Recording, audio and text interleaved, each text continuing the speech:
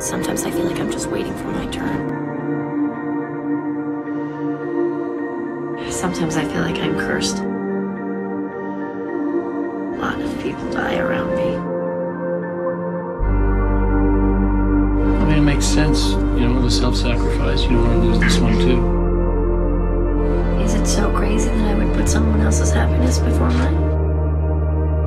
No, but I mean, it's not completely practical. In the long run, I mean, at some point you have to think about the things that are going to make you happy, too.